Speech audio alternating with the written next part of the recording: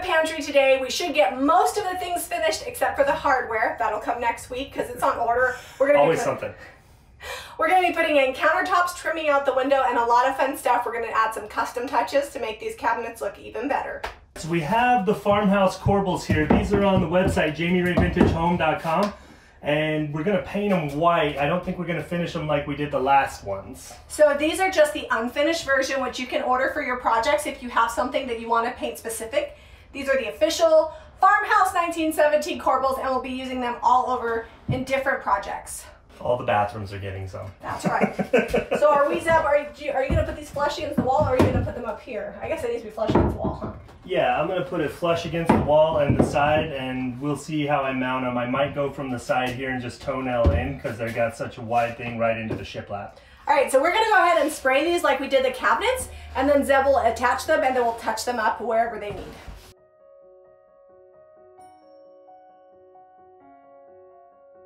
This side is pretty narrow. We don't have as much gap like we do on this cabinet behind me. So I just cut this filler strip out of trim, and was pretty close. It's pretty tight. But I'm gonna nail this in, and then we'll do trim down below, and this won't have a toe kick anymore. It'll look like a built-in old-time cabinet. And no place for dust to die. No place for dust to die. I might do a little piece of trim here. I think just some silicone will be fine. We have to trim out the door. Yeah, we do have to trim out the door. Should you trim out the door first? Because the trim on the door is going to be wider than what you've got there. No, I'm going to trim the door this way, just like right here flush, and then maybe do like some quarter round or something, because we won't have a lot of room because of the butcher block countertop. Oh, okay. Then I'm just going to put this right to the shiplap, and then we'll silicone it and cover up the nail hole. Or it'll shoot off and just put holes in the wall. Close, but no dice. More angle. There we go. A little bit of silicone to hide the seam.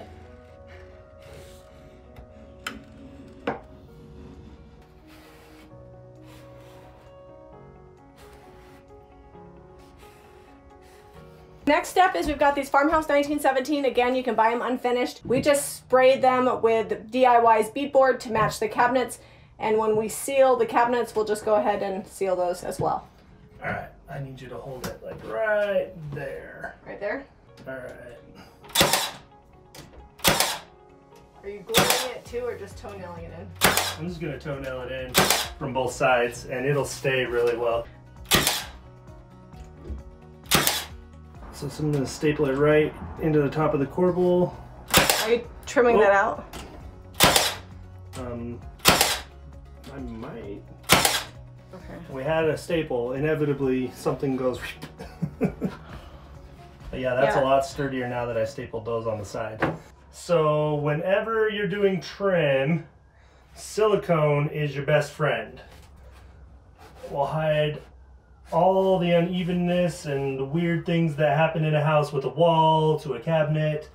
This is the piece Jamie is most excited about. This alder trim is at the low price of $3.50 a foot. Yeah, it was pricey, but it's gonna get painted, so it doesn't matter. But it'll be nice down there on this toe kick, and that's gonna be awesome. I am so excited to not have crap get underneath the cabinets. I don't understand the purpose of a toe kick, and I don't like it. It's so you can belly up to the counter and get real close. I never put my toes under there, not one time. Mostly because there's garbage under it.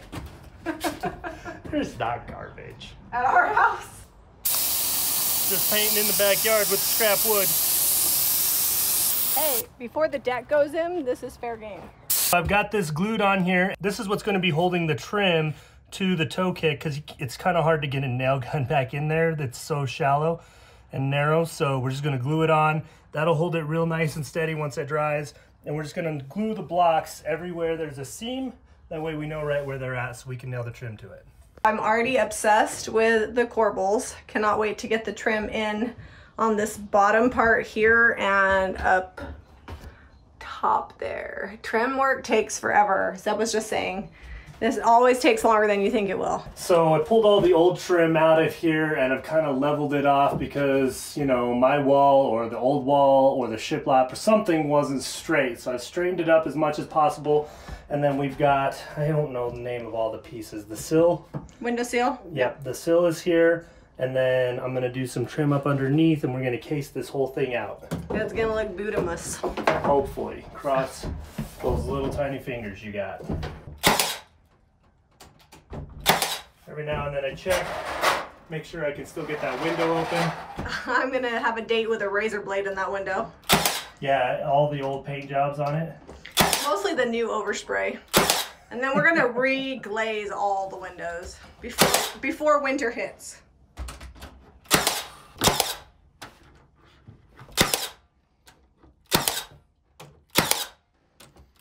So because we can't just do regular trim and because the house, no part of it is straight or level, we decided to go with the shiplap line instead of the window line. So now I gotta fix up over here a little bit. And let's be honest, who picked out the window trim design, you or me? It was me. It was Zeb.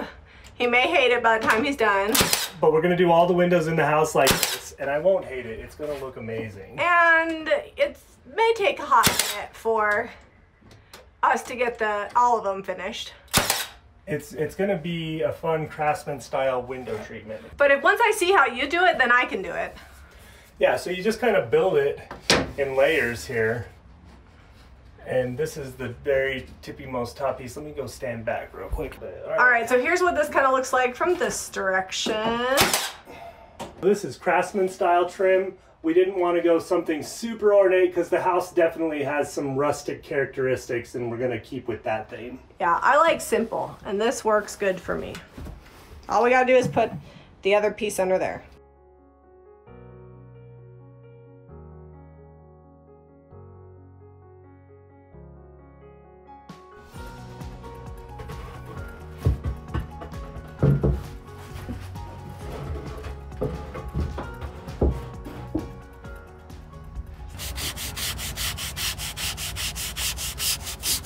Sanding this by hand because the power's out. Yeah, we had a bad windstorm kick up and I was like, oh no, what's loose? What did I not connect right that the wind knocked it out? But the neighbor's power's out too, so it's not just us. I'm gonna grab the finishing block once I get the edges rounded off. We are gonna be using Sweet Pickens oil wax in a white finish. We're hoping to pickle the wood. This works over milk paint, chalk paint, any porous type paint, and raw wood. It's all natural, non-toxic, and I'm gonna test it out on this little raw end here. And I'm pouring it out in this foam cup because I can't fit my brush in there. With this, you're just gonna brush it on liberally, let it sit for 20 minutes, and then you wipe it back. It smells a little bit like castor oil, if you want my honest opinion. I remember drinking castor oil to try to bring on labor with Eliza. It didn't work, nope. And you got super sick, and now you can't even hardly stand the smell. Yep.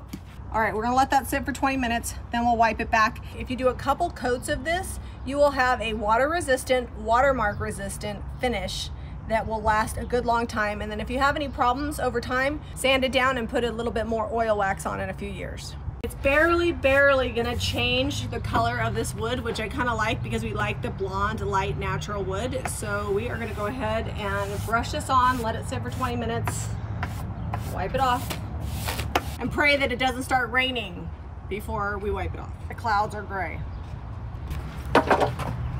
You wanna do long, even strokes with the grain of the wood. You know what the problem we have is which is the front? That's the front? This is the front. Okay. Because there's like a bunch of sawdust down here that I don't want to get in my finish. After this, we just have to do shelves and make a door frame. And grout. Oh, and grout, yeah. And put trim on.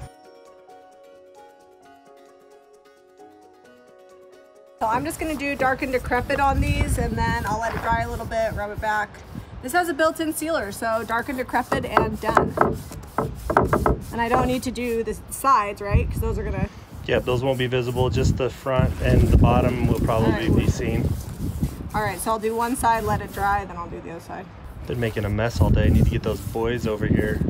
Get them cleaning. Cleaning, cleaning, cleaning. They're good little wood stackers.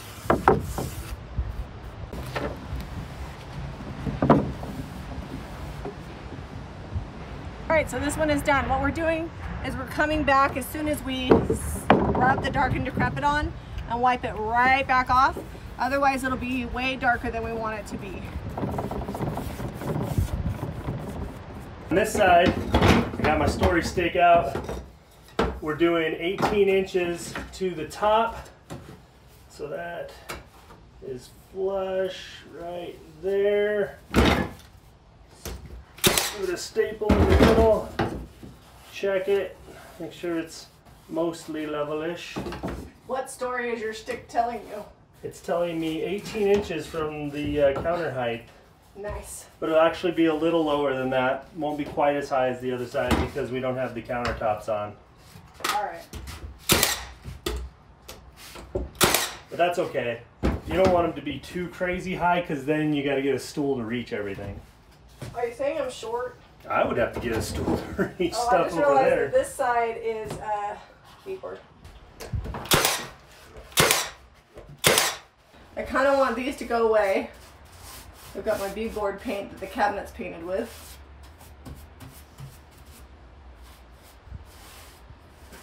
There's a little bit of a gap, so is that going to get silicone? Yeah. This whole thing is. It's like there's not much gap on the bottom, but there is gap on the top. Well, that's because the wall, you know.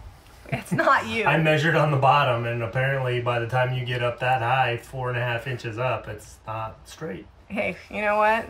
Don't talk about my house that way. Okay, this is already painted, although this got put in before I painted it, so that's gonna be fun. I'm gonna have to It'll be really, fun. I'll have to be neat. And we're gonna do the same trim in the kitchen too. Also, you didn't see us do it, but this alder bleeds like crazy, so we had to bust out the Salvation solution. Reach for it. Hey, where are you putting those nails? Wherever I want to. Here's the corner of truth. You start with this corner. Is it gonna line up? It'll line up enough. The drama. I got a piece of sandpaper that says that that'll zip right down. Oh, look at that. I want you to see my carpenter's corner really close. Now, when I start doing trim in the rest of the house, let's not get that close, okay? Aimed himself, it wasn't that far. All right, next up, shelves. Jami sanded these super smooth so that when she's reaching up here to bake me delicious treats with all the canned goods that are up here, she won't get splinters. When I reach in the jar that has the pre-made cookies in it, I won't get splinters. Is that what you mean? Exactly. All right, so here are our white oil waxed butcher block. I like it. So we used the white oil wax and it's just lightly white. It definitely needs a second coat, but I can do that tomorrow. You're supposed to wait 12 hours. You can add a second coat for more shine and stability. Stability. Stability. I did it. I called it stability. I'll attach them later, just some L brackets from the bottom. Yep, it'll be good. So because I'm short and I'm gonna sit at the window bench and I'm gonna notice things like the gap here, much to Zeb's dismay, we went ahead and filled this. We just put a block of wood on top of the corbel, and then Zeb, we construction adhesive the wood to the corbel, and then Zeb trimmed out the top. So we'll paint this and there won't be a weird like gap.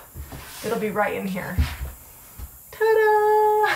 Only to my dismay, because in reality I would have never seen that. But it looks so good. We got the Jami cam. Okay, we've got vinyl tile grout. It's pre-mixed saddle gray, and it is special formulated for this vinyl tile. What brand on this tile again? It's upside down because the box is heavy, but it's Style Selections, and it's 1345075 from Lowe's. So Style Selections 1345075. Just look it up at Lowe's. Okay, so you don't want to use a ton of grout, and you want to keep it off the baseboards if possible. We're going with gray grout for a few reasons. 1, for contrast. 2, because then I don't have to worry about having white grout. It says this resists stains. Like, I don't think it needs to be sealed because it's vinyl. Did we seal the grout in the other bathroom? Yeah, we did. I know we sealed the tile. I sealed the tile and everything. Oh, okay. No, we sealed the tile before we sealed the ground. So I'm gonna just kind of smear this on, and then I'll come back and wipe it off before I get too far, because you don't want it drying on your vinyl. I'm really glad we went with the big tile because we have less to grout. Yep, we were gonna go with a hexagon style, but they didn't have it. But they were out of stock, thank goodness. And this style, like the rectangle, looks good with all the straight lines we have going on. I mean, the world may never know if the hex would have looked better, but I don't really care at 12 o'clock at night. Yeah, we're back here late again. All right, I'm gonna get the sponge. The trick is like push hard on the tile, not like in the grout hole.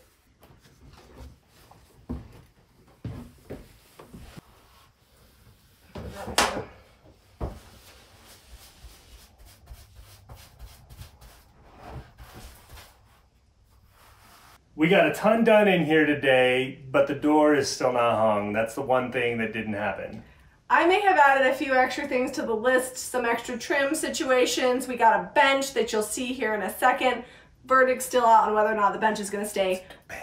Make sure you hit up JamiRayVintage.com for the paint and products we use to transform this pantry. Hit up Jami Ray Vintage Home for all of your home decor and clothes. Give us a thumbs up and subscribe to Jami Ray Vintage for more DIY. And next week, stay tuned because we're gonna put the hardware in and all the decorations. That's when the good stuff happens.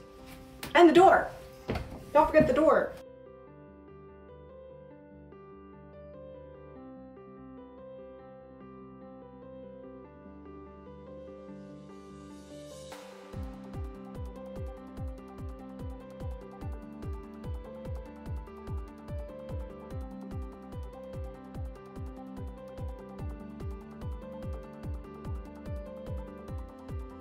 I can't believe that this is stick-on, peel and stick vinyl